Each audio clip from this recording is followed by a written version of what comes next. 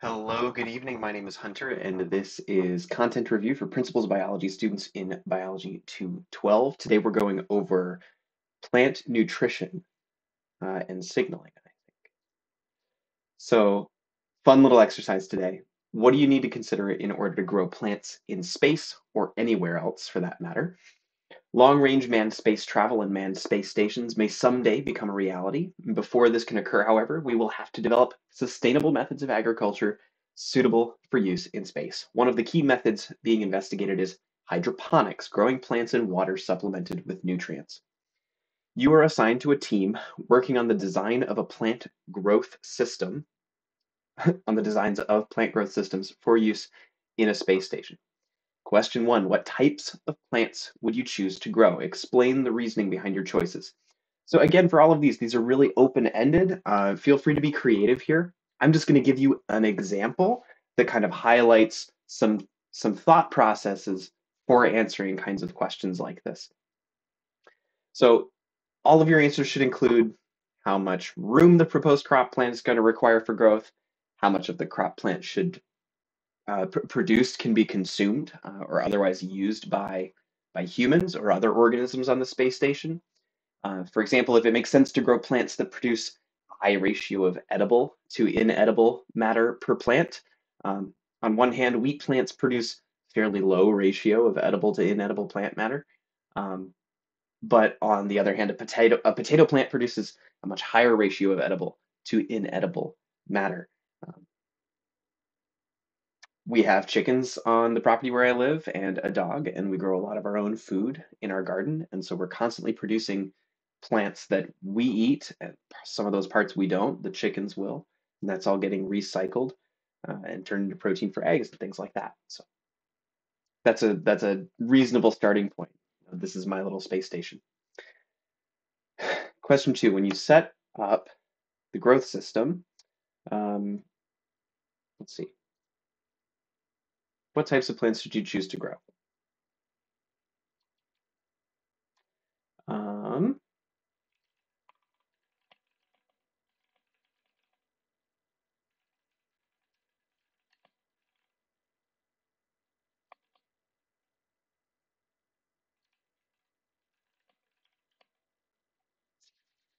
Getting a little ahead of myself. Figured I need to write some of these down for you.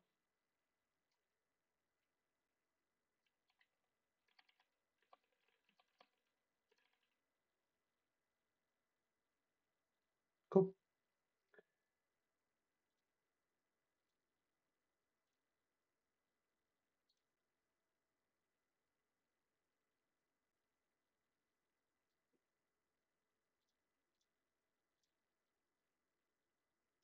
So question two, we're given this huge chart for considering when we set up our growth system, we need to be thinking about these other nutrients, right? Oxygen, CO2, water, um, nitrogen, potassium, calcium.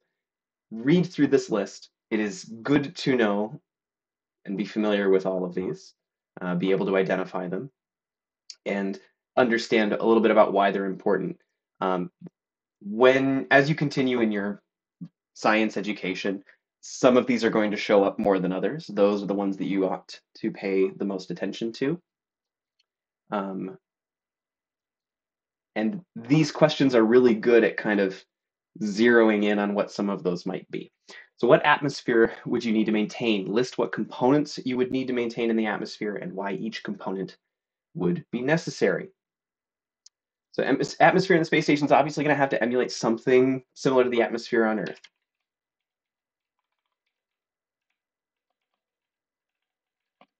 Um, this would be a requirement for both the life of the humans and for successful plant growth on the station.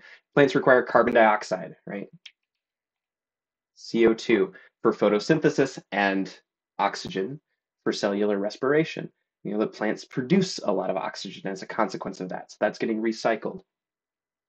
But if the oxygen to carbon dioxide ratio becomes too high, then C3 plants in particular would undergo photorespiration instead of photosynthesis.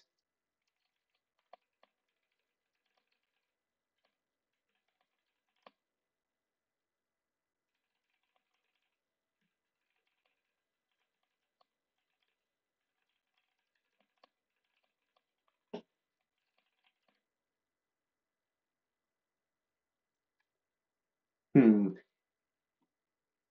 If it's hard to read the text I'm typing, let's see. Thank you for that real-time feedback. I can do something about it now. Let me see here.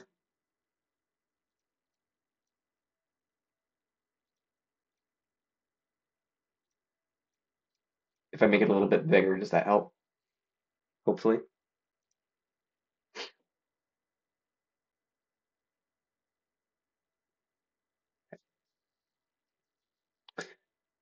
Hopefully that helps. I'll try to keep it consistent moving forward. No problem. So if a ratio of, what was it, CO2 to O2 is too high, C3 plants are going to undergo photorespiration instead of photosynthesis, and this would reduce plant growth and crop yield. So you'd obviously have to balance the number of plants versus animals.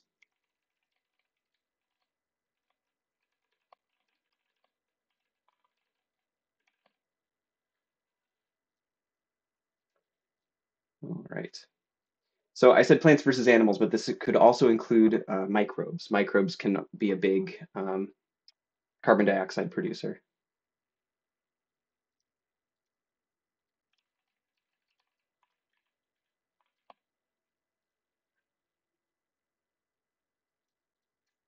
All right. So there's a note in here to talk about legumes. Legumes are kind of cool because they are symbionts. There are symbionts associated with the plant roots. This is that mycorrhiza or that um, rhizobium that associates with their roots. And they make little nodules on the roots that are full of these mycorrhizal um, fungi, mostly fungi and bacteria, I think.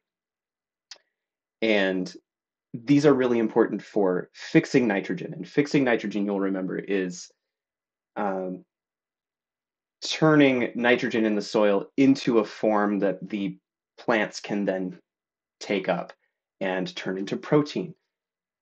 So let's write some of that out. Um,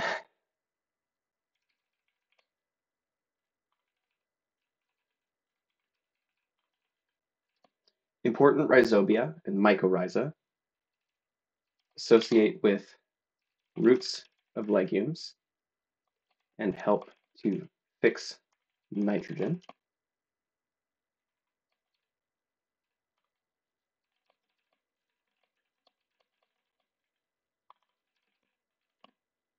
And turn it into a form plants can use to make proteins.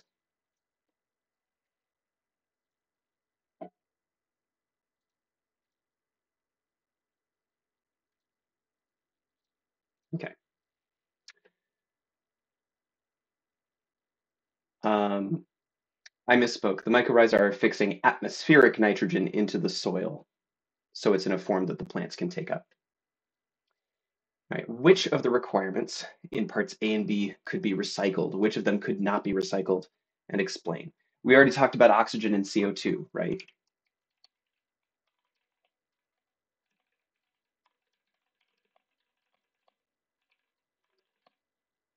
Um, Humans, animals breathe in oxygen, use it for cellular respiration. The end product of that cellular respiration is CO2, that is a waste product that we are breathing out. And plants take that atmospheric CO2 and synthesize it into sugars. So that is constantly getting recycled. We then consume those sugars and turn that into energy, right? And around it goes. Water in the atmosphere is another one. Um, and from the urine of animals to hydrate the soil. Um, all that can be recycled. Many of the minerals in the plants could be recycled by composting the inedible parts.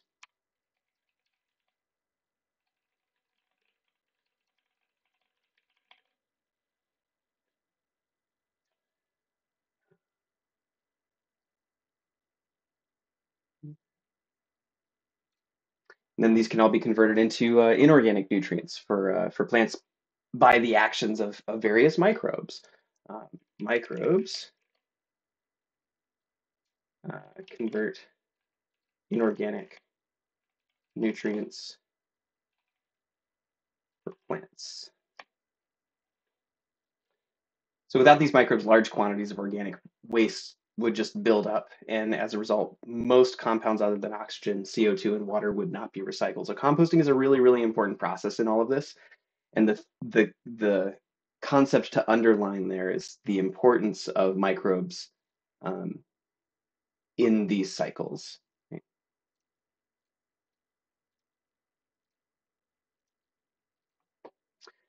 right, you are interested in growing soybeans that have a higher amino acid content than those varieties that are currently available. How would you do it?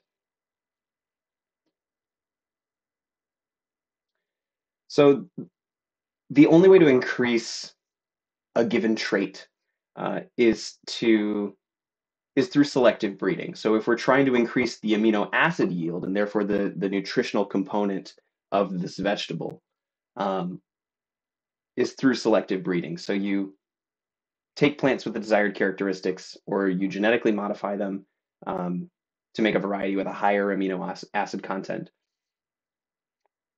And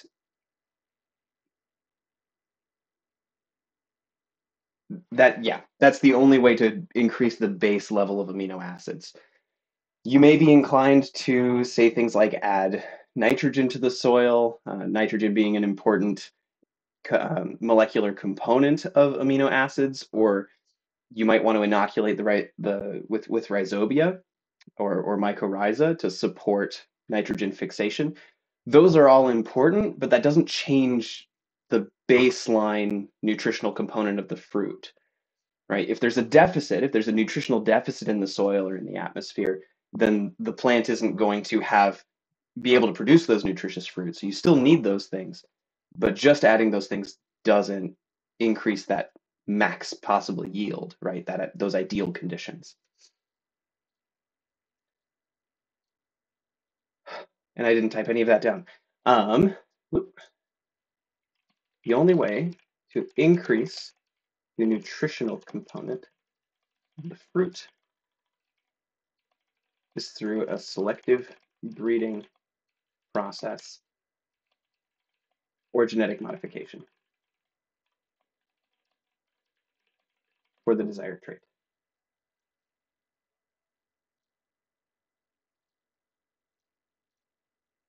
Cool. All right, so questions 4 through 5 get a little funny. Pine seedlings grown in sterile potting soil grow much slower than seedlings grown in soil from the area where the seeds were collected. Which of the following is a reasonable explanation, and explain your answers? Explanation 1, the normal symbiotic fungi are not present in the sterilized soil. Is this a reasonable explanation for the slower plant growth in the sterile environment? I think, yes, this is a reasonable explanation.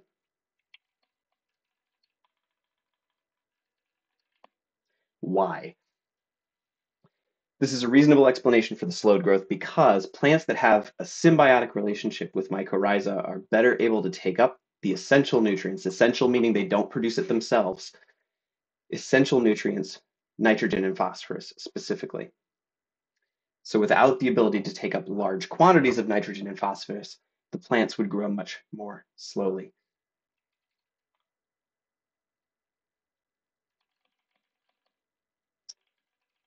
Plants that have a symbiotic relationship with mycorrhiza, if you think about the spelling, are better able to take up the essential nutrients, nitrogen, here we go, and phosphorus.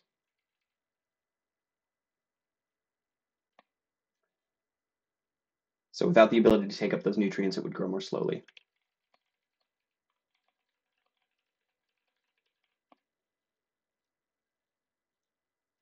How about water uptake? Water uptake is faster when mycorrhiza are present.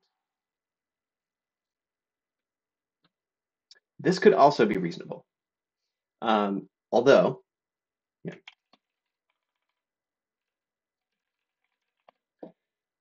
your text does not indicate that mycorrhizal fungi contribute to increased water uptake.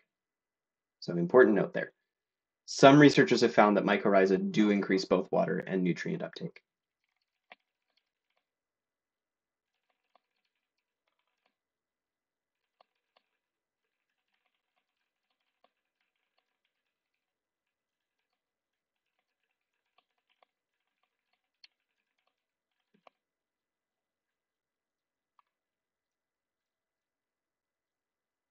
Okay. Question 6. You observe the results shown in the graph below by measuring plant growth in two different soils, soil A and soil B. Again, little review of scientific literacy.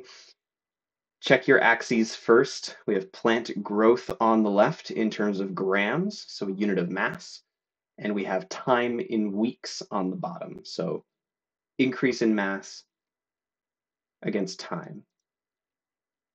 Assuming a difference between the soils is the presence of mycorrhiza in one soil and its absence in the other, which soil has mycorrhiza, and how do you know? So if we know from our previous reading that mycorrhiza support uptake of nutrients that are important for growth, it follows that the soil without mycorrhiza will show decreased growth relative to the other one. So looking at our code here, or our key rather, we have a dashed line as soil A and a solid line as soil B.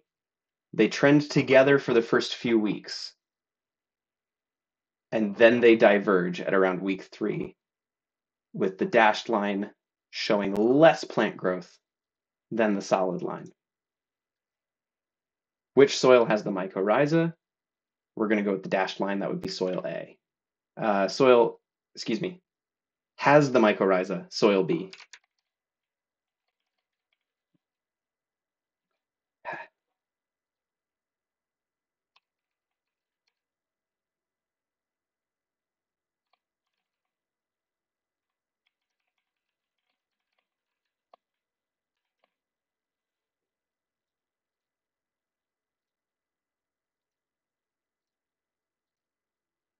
Okay.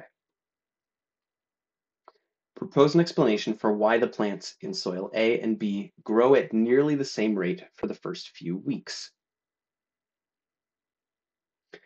One potential explanation is that seedlings have a lot of nutrients stored in the endosperm of the seed.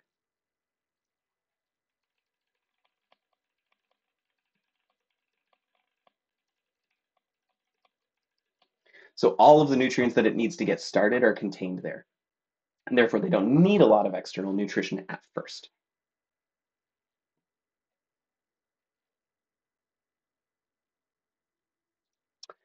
Question in the chat, if it's slower, then wouldn't it be soil A? So I read the question a little bit backwards, and now I'm going to reread it because it's worth going back and checking. Assuming a difference between the soils is the presence of mycorrhiza in one soil and its absence in the other, which soil has mycorrhiza, and how do you know? And so given the rationale that if it has the mycorrhiza, there will be more plant growth because it can access the nutrients better, then the line that trends up the furthest is going to be your mycorrhiza-rich soil. And using our key, and this is why it's important to check the key several times, soil B appears to have more plant growth than soil A. And so soil B has the mycorrhiza and because it shows better growth over soil A. Yeah, so I feel pretty confident in that answer. Yeah, okay. So going back to the time, yeah, no problem.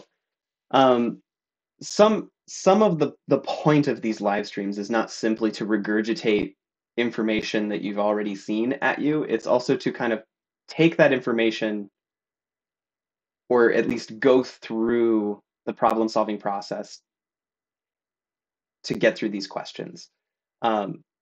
Many times, even if you don't know the factoid, you can deduce what the answer should be based on the other information contained in the question, right?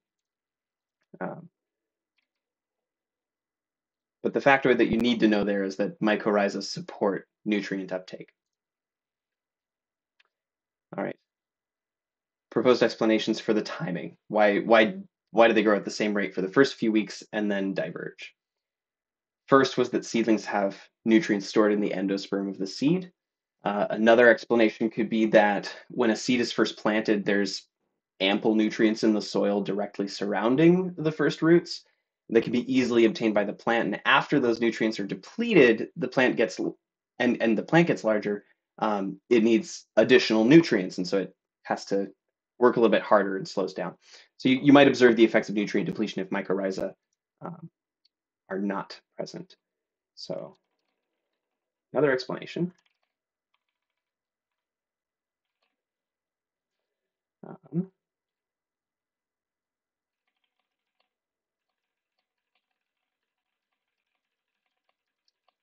ample nutrition in the soil directly surrounding the first roots that can be easily obtained by the plant after the initial growth. Um,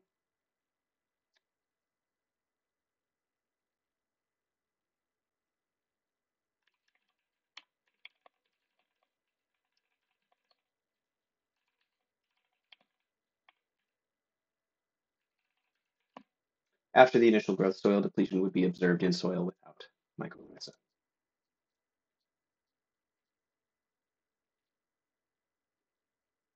Okay. So how do gravity and light affect plant growth response? Review chapter 37 of your textbook, then answer the following questions. One of the problems associated with growing plants in space is the lack of gravity. How does gravity affect the normal growth of a plant's roots, stems, and other parts? Explain the mechanisms involved. I'm going to give you a hint. Oh, fix my text here. The molecule of interest is auxin, AUXIN. Under the influence of gravity, auxin accumulates in the lower side of the root and stem.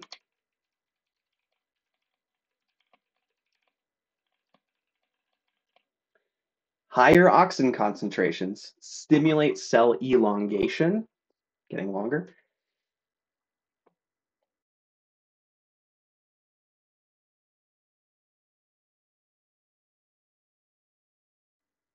Excuse me. Higher auxin concentrations stimulate cell elongation in the stem, but inhibit cell elongation in the root.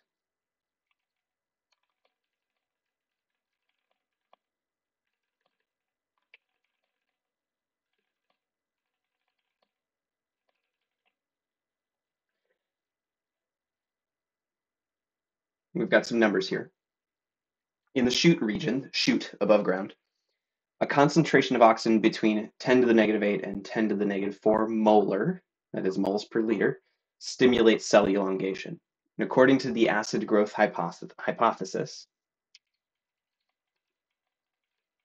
this is another one that'll show up several times in your science education. Auxin concentrations in this range stimulate proton pumps, which lower the pH, that is, increase the acidity in the cell wall. And this activates enzymes that break crosslinks between cellulose molecules and allow the cell to elongate. Let's type that out. According to the according to the acid growth hypothesis, auxin concentrations between, I remember, yep, 10 to the negative 8, 10 to the negative 8 to 10 to the negative 4 molar stimulate proton pumps, which lower the pH in the cell wall. This activates enzymes that break crosslinks between cellulose molecules and allow the cell to elongate.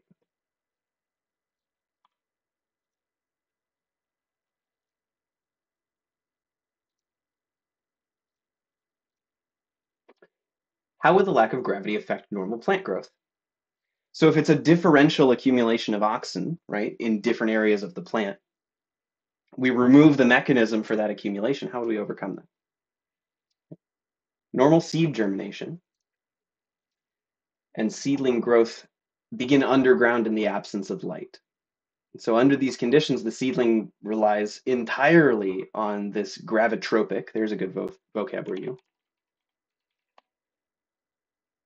this gravitropic response of the shoot and root to orient these above ground and underground, respectively. So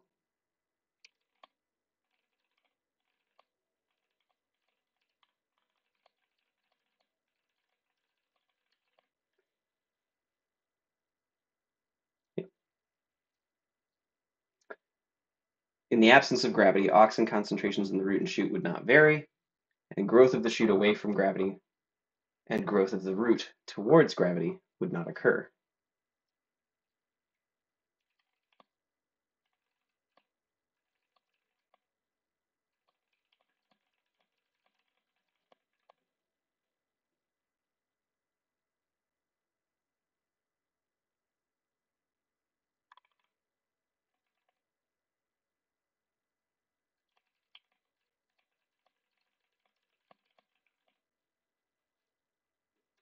Propose mechanisms to overcome this problem.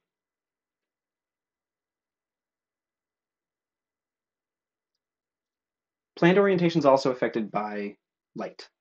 Right? The response to light can help counteract some of the lack of gravity.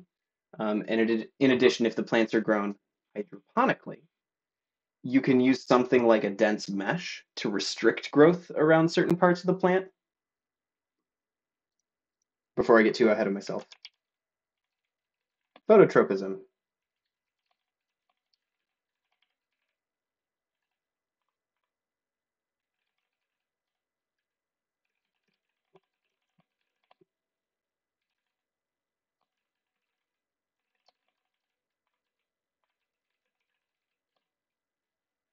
So if I've got my seedling and it has shoot aspects and root aspects growing kind of in every direction, we can contain the roots where we want them to be in this hydroponic mesh, right? The mesh also creates kind of a substrate for the water to adhere to, which is also helpful in that zero gravity environment.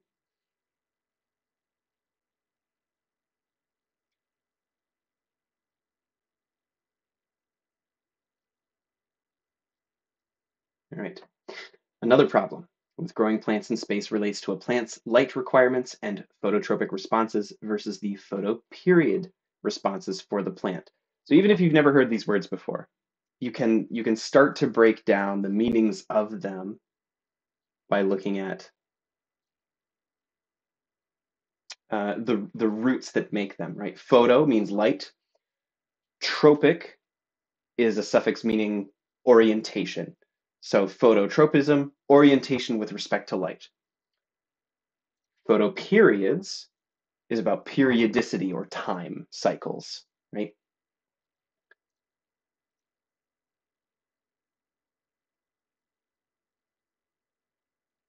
So how do phototropism and photoperiodism differ? I want to make sure you can see this.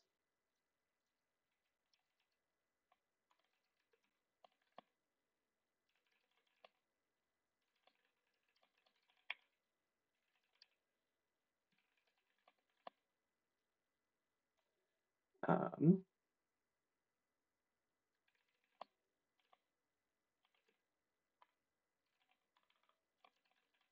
so another way to say this is phototropism is where growth happens in response to light, and photoperiodism is when that growth happens. Hi, baby. This is my dog wanting to be let out.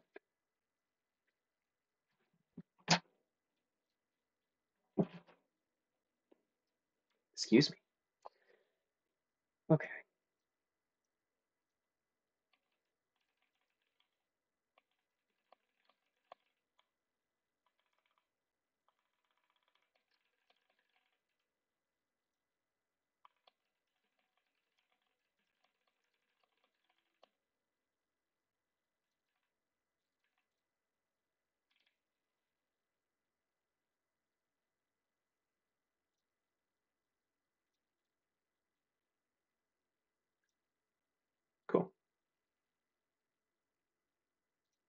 Important to note here, or just an extra factoid to help drive this home, phototropism also relates to auxin. So auxin will distribute itself differentially throughout the plant in response to how much light that part of the plant is getting. What light characteristics would you use to maximize plant growth per unit time? So why do plants need light? Photosynthesis, right? In photosynthesis, the chlorophyll molecules, chlorophyll are those pigmented molecules that absorb light. I can write this as I go. In photosynthesis,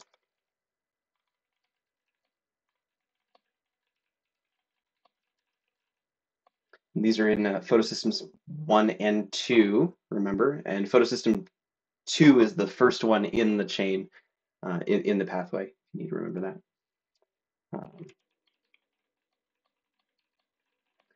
They respond to or absorb light in the red and blue wavelengths of the visible electromagnetic spectrum. And as a result, if nothing else is limiting, the more red and blue light available, the faster the photosynthetic rate per unit time.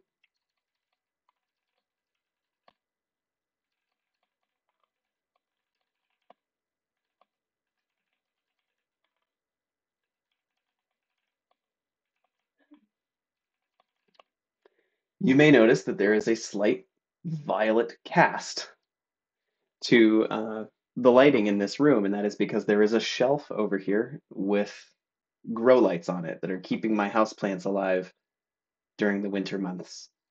And that violet, of course, is that mixing of blue and red. It is not because the lights themselves are purple, right? All right, what kind of physical environment would you need to maintain appropriate phototropic responses among the plants?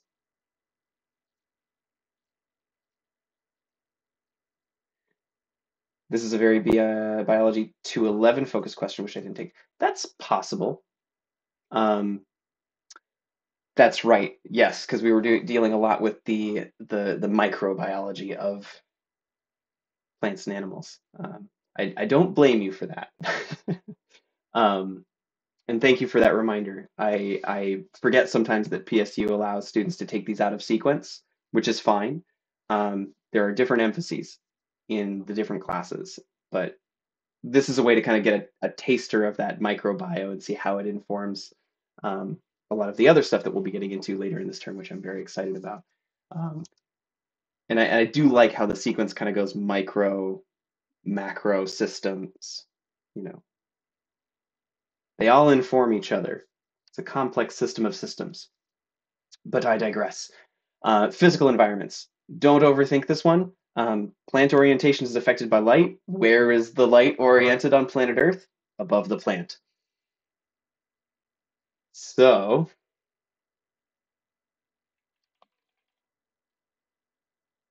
I keep forgetting my fonts, and you all are being very polite by not saying anything, but I will try. I want to make sure you can actually get something out of this.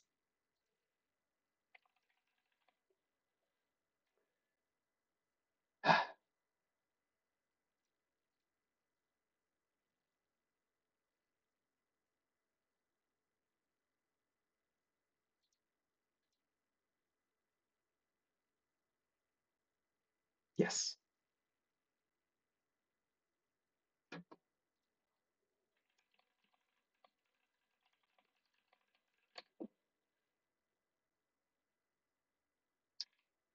There's another note here on hydroponics.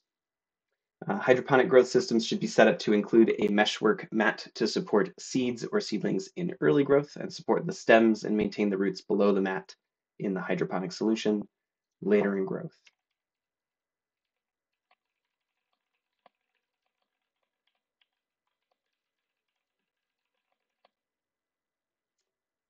And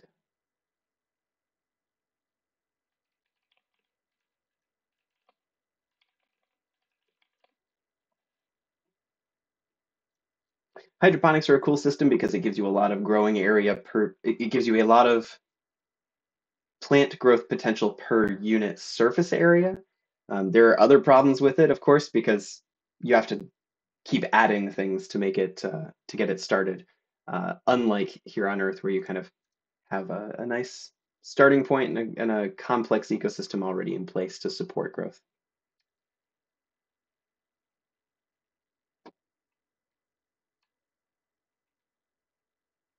You're not wrong, but also the program that I'm using to stream is resizing it to counteract my zooming a little bit. So it's not one to one, unfortunately, but I appreciate the effort to problem solve with me.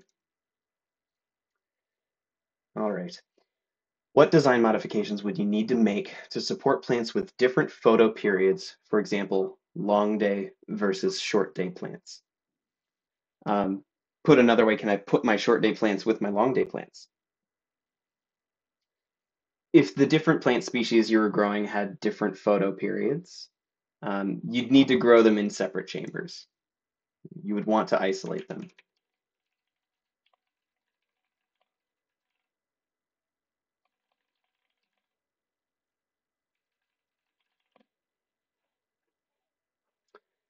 You could then, yeah, if you put them in separate chambers, then you can just set up different timer controls. So your lighting works on a normal rhythm appropriate for that plant.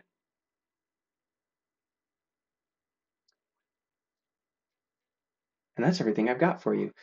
We could even go a little bit further here and talk about not just your 24-hour period, but also your seasonal periods, right? Your year-long periods.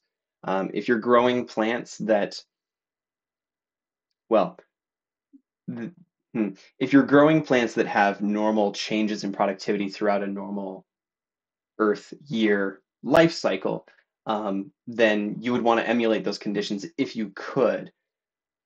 Plants that downregulate their production in response to those changes, though, may not actually be desirable because, or plants that require that for their life cycle may not be desirable because then you're not getting maximum yield out of what is a very finite resource on your station. So, something to consider. As always, if you have any questions, feel free to reach out. My email is not going to be legible if I type it there. HLEA@pdx.edu. Let me know if you have any questions. The recording for this will go up within the hour on the PSU Learning Center YouTube channel. And remember to submit your worksheets by end of day Friday to get your point of extra credit. Thank you to those of you attending live. If you're watching in the future, thanks for tuning in. I will see you all next week. Have a great weekend.